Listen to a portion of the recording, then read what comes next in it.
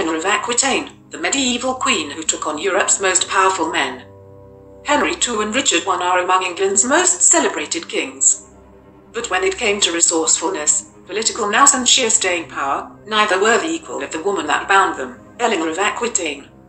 When Richard the Lionheart inherited his father's realms in 1189, one of his first acts as king was to release his mother, Eleanor of Aquitaine, from imprisonment. But Richard did a lot more than just free Eleanor from the house arrest under which she had languished for 15 years. He entrusted her with the governance of England while he secured his continental realms. And so the newly liberated Queen Mother was soon progressing around the kingdom with a regal court, judging cases and organizing the release of prisoners, a traditional demonstration of magnanimity by a new ruler. The contrast between Richard and his immediate predecessor as king couldn't have been more stark. For it was Henry, Richard's father, who had imprisoned Eleanor as a punishment for supporting their son's first rebellion against him. While Henry locked Eleanor up, Richard gave her responsibility for his most prestigious territory at the delicate moment of the succession. So who was this woman who could inspire such faith and such fear in two of the most formidable men to wear the English crown? Great affairs of state. Eleanor of Aquitaine lived an extraordinarily long, colourful and controversial life, one, to modern eyes at least, that has earned her a seat at medieval Europe's top table. Her prominence can, to a large extent, be traced to her choice of husbands. She was married to two kings, Louis VII of France and Henry II of England, and, with the latter, produced three monarchs of England, Henry the Young King, Richard the Lionheart and King John. Like most medieval queens, Eleanor's influence was very much dependent on her relationship with the king, whether he was her son or husband. Yet she was no passive observer of the great affairs of state. She was fiery, highly ambitious, and intensely involved in raw-powered politics for decades. She governed nations, sponsored rebellions, and offered counsel to her sons in the final years of her long life, when most of her contemporaries had been dead for years. In short, she was one of the most influential figures in 12th century Europe. Given Eleanor's huge and enduring influence, and her sex, it's hardly surprising that she fascinated contemporary commentators. She commanded widespread admiration but was also regarded as sexually dangerous, even attracting what is often called a black legend. Gervase of Canterbury called her an extremely astute woman, but flighty. Her grandfather, Duke William IX of Aquitaine, was one of the first French poets to compose the possibly Islamic-influenced courtly love songs so beloved of the aristocracy. Perhaps this is what inspired the 13th century French chronicler, the Minstrel of Rhymes, to concoct an affair between Eleanor and the great Muslim leader Saladin. Scandalous sister, Eleanor of Aquitaine was hardly a rags-to-riches story.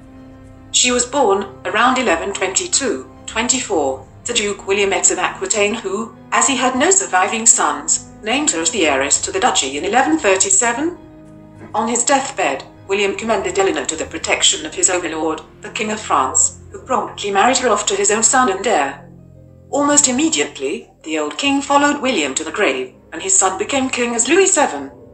Eleanor, perhaps barely into her teens, was now Queen of France. Though Louis adored Eleanor, he ceded little power to her, often issuing charters for Aquitaine with no reference to his young wife. He was, however, susceptible to her influence. In 1141, the Count of Vermandois, a cousin of the king, married Eleanor's younger sister, Petronilla. But there was a problem. The Count was already married to a niece of the Count of Champagne. The marriage was bigamous, a crime for which the newlyweds were excommunicated. If that wasn't bad enough for Eleanor's reputation, Louis promptly invaded Champagne and inadvertently burned down a church at Vitry along with the women and children who had taken refuge in it. Many assumed that Eleanor heavily influenced the king's violent response. This was not the only area where sex and politics made for a toxic mix. Eleanor failed to provide Louis VII with an heir, the most important duty of the queen. The writer of a life of Saint Bernard of Clairvaux claimed Eleanor sought the advice of the austere and unworldly Cistercian abbot as to how she might give birth to a son. Bernard advised her to pray and to make peace between her husband and the Count of Champagne. It wasn't long before Eleanor gave birth to her first child, but it was a daughter, not the desired son and heir. In 1144, the Christian state of Edessa fell to Muslim forces and the Pope called for a new crusade. Louis VII was quick to take the cross. When he set off in April 1147, he was accompanied by Eleanor and other ladies of the court. There was some contemporary criticism of the way that women and non-combatants slowed the crusading army's pace. But the Crusades were never just military enterprises. They were regarded as pilgrimages, and both Eleanor and Louis felt the need for penance. The crusade was a disaster. The Turks decimated Louis and Eleanor's army in Asia Minor, and when the couple reached the court of Eleanor's uncle, Raymond, Prince of Antioch, trouble broke out again. Raymond wanted to concentrate on retaking Edessa. Louis insisted that they should march onto the Holy Land. Eleanor's decision to support her uncle in the dispute made the fault lines in her marriage with Louis all too clear. Louis was furious, and forced his wife to come with him. Rumors were soon spreading that Eleanor and her uncle had flirted outrageously, leaving Louis overcome with jealousy. Soon, relations between the two were so bad that Eleanor asked Louis for a divorce on the grounds that they were related within the degrees prohibited by the Church. In 1149, Louis and Eleanor returned to France via Rome. The Pope, Eugenius III, did his best to reconcile the king and queen. According to John of Salisbury's racy history of the papal court, the Pope more or less tucked them into bed together. But the marriage was irretrievable. 15 years had produced nothing more useful than 2 daughters. Eleanor had first suggested divorce. It was Louis who now pursued it. He convoked a great council at Beaugency that annulled the union on the grounds of consanguinity. Eleanor headed for Poitiers. Her marriage had left her with an unenviable reputation as a quarrelsome and perhaps inappropriately flirtatious wife, whose political influence might be baleful, and whose sister was a bigamist. For all that, as Duchess of Aquitaine, she was a huge prize. Stretching from the Loire to the Pyrenees, Aquitaine was rich in resources. The wines, for which Bordeaux is still known, were already renowned. Its long coast had important salt pans. Bordeaux and La Rochelle were major trading ports. Marriage was in Eleanor's interests too. She was conscious of her lineage, and she needed to provide a male heir to succeed her as Duke of Aquitaine. She seems to have made her own choice. Henry, the young Duke of Normandy and Count of Anjou, who had come to Eleanor's court in August 1151. She sent for him as soon as she reached safety in Poitiers, and, in May 1152, they were married in Poitiers Cathedral. Louis, as overlord of both Eleanor and Duke Henry, tried to prevent the marriage and to hold on to the Duchy of Aquitaine. But he lacked the military resources to do either. Henry was very different from Louis. Grandson of Henry I of England, and son of the Empress Matilda, he had, even as a young man, a powerful personality with a natural authority and decisiveness. In strength of personality, Eleanor and Henry were well matched. And Eleanor had no problem in providing this husband with an heir. They had at least 5 sons and 3 daughters. In October 1154, Henry succeeded to the English throne, adding England to the continental domains that he ruled already, Normandy, Greater Anjou, and Aquitaine in right of his wife.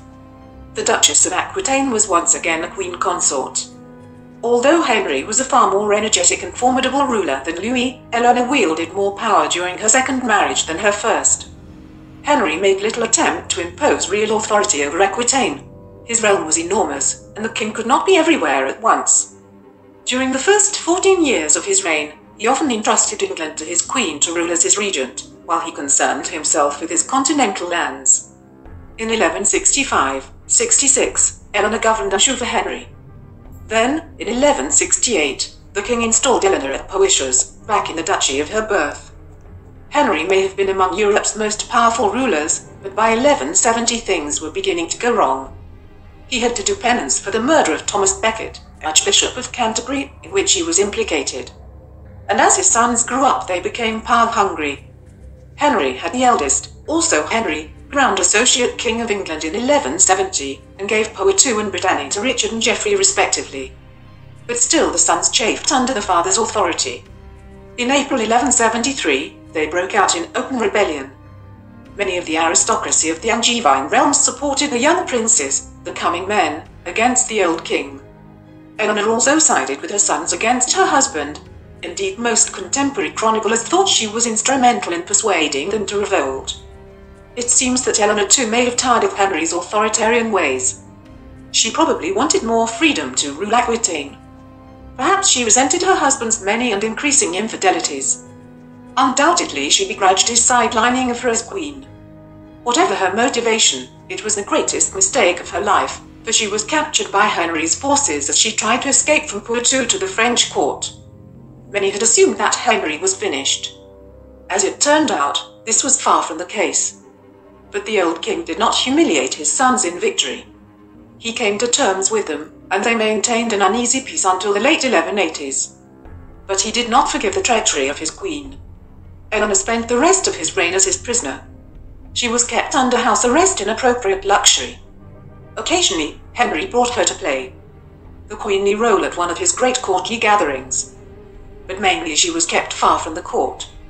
Politically, she was impotent. These must have been the most frustrating years of her life. Richard's accession in 1189 changed that. The effortless authority with which Eleanor secured the kingdom for her son reflects her political acumen and her considerable experience as a ruler. Eleanor held the great Angevine realm together when Richard was captured by Duke Leopold of Austria while returning from crusade in 1192. As Richard endured captivity, his younger brother John plotted with the new King of France, Philip Augustus, to take the throne, until Eleanor arrived back in England and dealt with him. She raised a huge sum of 150,000 marks for Richard's ransom and negotiated her son's release, demanding help from the Pope in a letter from Eleanor, by the wrath of God, Queen of England. Richard demonstrated his gratitude through the prominent role that he gave his mother at the coronation that marked his return in 1194. At Richard's death in 1199, it was Eleanor who assured the succession of John to the Angevine lands. John had a potential rival in his nephew Arthur, Count of Brittany, son of John's older brother Geoffrey. But Richard had left his realm to John on his deathbed, and Eleanor supported his decision, rallying support for John in Anjou and Normandy.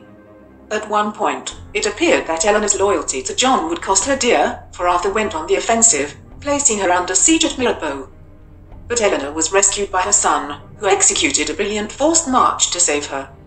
Arthur promptly disappeared into John's dungeons. Not content with championing her son's claims to the English throne, Eleanor also helped secure 2 marriages designed to strengthen their grip on power. Back in 1191, when King Richard had wed Berengaria of Navarre in 1191, it was Eleanor who accompanied Berengaria from her home kingdom to Sicily, where the marriage, which built an alliance with Navarre and protected Richard's southernmost territories, took place. Eleanor also played a starring role in the negotiations that would lead to a marriage linking King John's England with Philip Augustus's France. In 1200, as part of a treaty between the two nations, Philip insisted on the marriage of his own heir, the future Louis VIII, to one of John's nieces, a daughter of the King of Castile. The niece would be, as one chronicler put it, in her own person the guarantee of peace. Since John had no direct heir at the time, it was a marriage on which the future of the Angevine realm might turn. John sent Eleanor to Castile to finalize the negotiations with the King of Castile and his queen, Eleanor's daughter.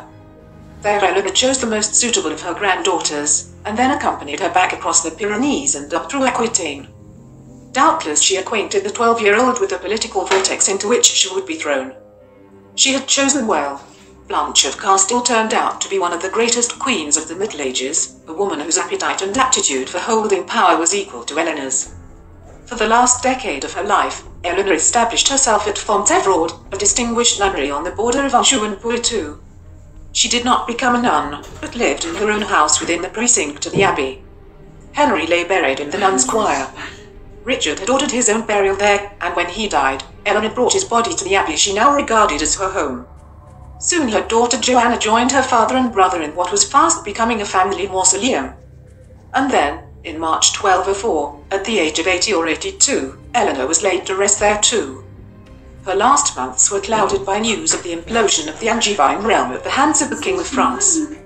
It was a sad end to what was one of medieval Europe's most remarkable, and, in many ways, triumphant, lives.